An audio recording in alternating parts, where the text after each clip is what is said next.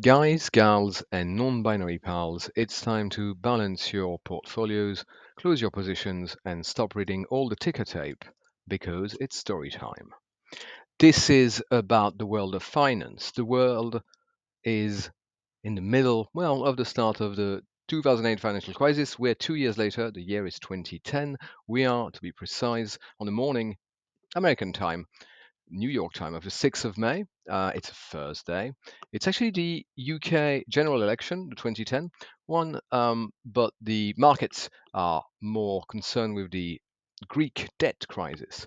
And so the trading starts quite down. Oh, laser pointer. Okay. Right. Trading starts down in a volatile market, meaning the price is going up and down. Like, doesn't really know what's going on. It's kind of situation is fluid and complex. And then we're starting kind of to trade quite downwards in the Dow Jones, right? We've already lost kind of quite a lot. Then at 2:30, again, US time, that's like already a bad morning. It's not going to get better in the afternoon. Unusually nervous trading pushes the overall volatility up sharply. The Dow is down 2.5, right? 10,600, down 250, right? From 10,800, that's 2.5%. It scans.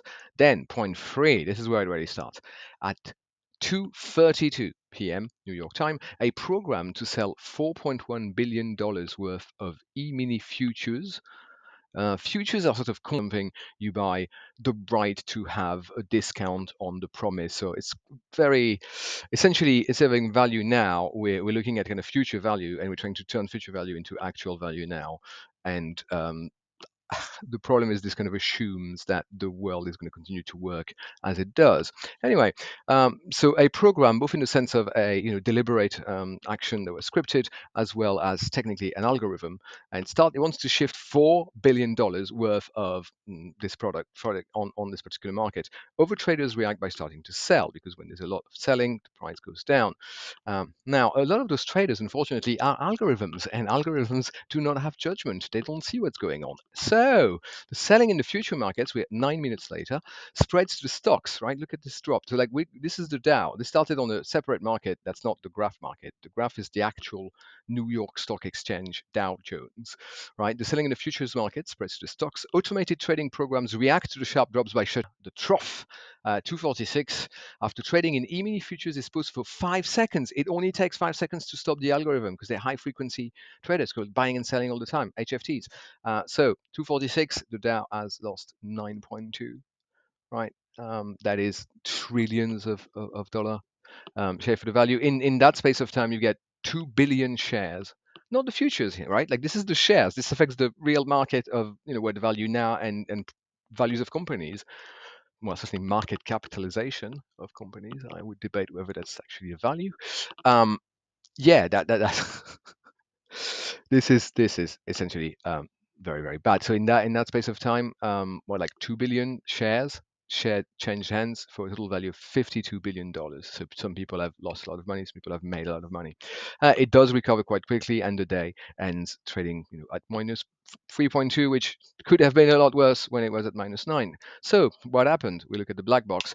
The SEC, the Security and Exchange Commission, investigated over 5 months. It took them that long to analyze 5 minutes of data. The CFTC is also involved. It's the similar regulation authority for futures, where it started. They issue a report. They find who's at fault. They find that the big sell that started it, the trigger, it was automated based on the volume. So someone programmed it to say, hey, I need you to shift those $4 million worth of stock and do it. Don't worry about how low the price gets, but always kind of make your selling volume 9.9% of the volume of the market. Except when the volume of the market grows, then that grows as well, right? With correct consideration from the price. And then that was amplified and propagated by algorithmic high frequency trading. There was also actual legit, loopholes, like things like I can't remember. I can't even remember what it's called. They all have kind of gerunds that I'm using, like front loading and forerunning, and shit. So like there's stuff where you put the buy order in, and then that that gets published, and it affects the market, and then you cancel it, and so like you've had the market move in the direction you wanted. But those loopholes got closed, right? So, but still, now this gets a little bit technical. Some people have kind of simulated and recreated what went on that day. So the nodes you're seeing are the traders, the trading agents. The top is the normal situation. The high frequency traders, the algorithms, are on the left, and the regular traders, the rest, the green ones, on the right. Right. The arcs, the connections, represent traders trading with each other. So I don't know if we see the green trading with each other. Presumably they do, obviously. But the way the high frequency traders interact is by buying and selling at high frequency with actual, real, hopefully not algorithm traders. And then algo, this order, tried to start selling the 4.1 billion, no, million worth of billion, yeah, with a B, worth of those futures, and sells them to regular traders and to algorithmic traders.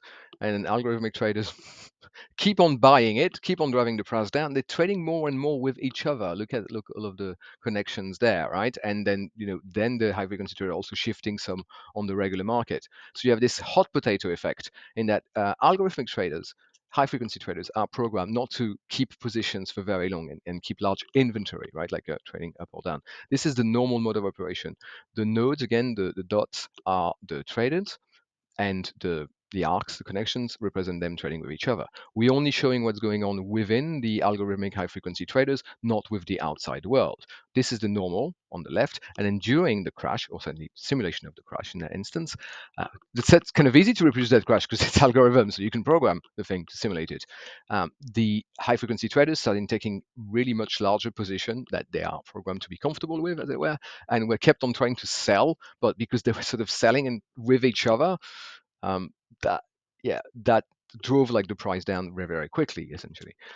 So right, hopefully we've certainly closed the actual loophole for actual cheating, unethical, bad malpractice, malfeasance, but in 2015 on the Swiss franc, on the British pound sterling in 2016, the yen in 2019, and as recently as May 2022. So in conclusion, sorry, there's another thing. Sorry, end on a nice high note.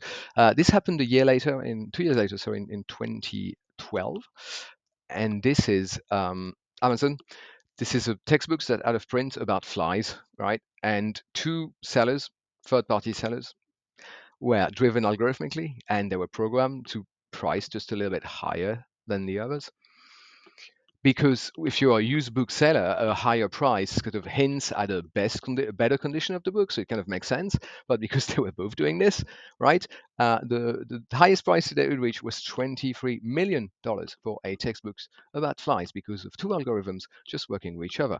So in conclusion, algorithms are great, but there are algorithms that you use, you kind of modeling your data, you put data and you look at the data that comes out, that's fine. An algorithm, play a video game, that's fine. It's like interacting with a human, that's fine. As the moment the algorithm make decisions, you got to be very careful. You got to ask yourself what if, and especially when the data upon which they base the decision itself come from algorithms, because then you're going to have resonance frequencies, and the only limit to the speed of what's happening is the speed of transfer of information and processing. So this is very, very dangerous. End on a high note.